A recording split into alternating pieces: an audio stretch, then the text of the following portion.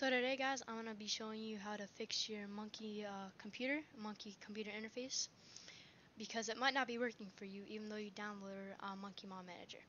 So first what you're going to do is go down to my description and join my Discord. Go to my Discord, and when you're in my Discord, go to need to download, and at any time if you need help you can go to my modding help, and you don't have to just ask me, you can even ask anyone in our hacker rank, because they use mods and they know how to use mods. Some of them even make mods.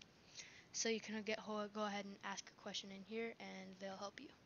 So once you go to need to download, you can even DM them. Anyway, so when you go to need to download, you can watch this video right here if you don't know how to get mods. Go right here to computer interface.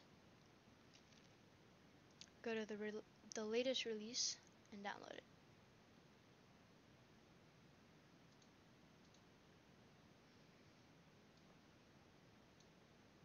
Now when it's downloaded, what you're going to want to do is then download WinRAR if you don't already have it.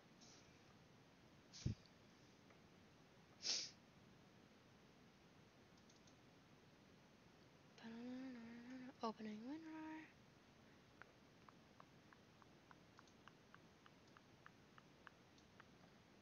It's very weird.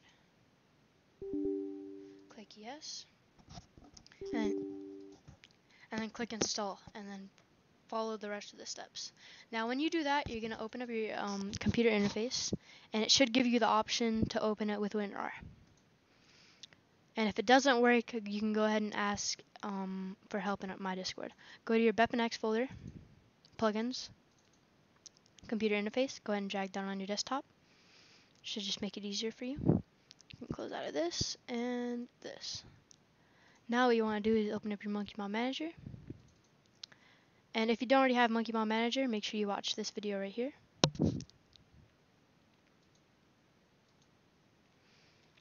But I'm assuming if you're watching this video, you already have Monkey Mod Manager.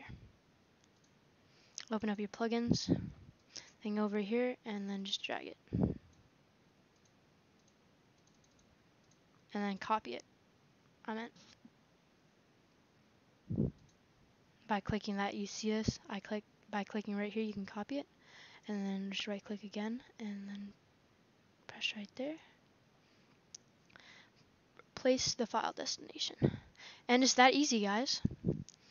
And then just click install and update, and then you're done.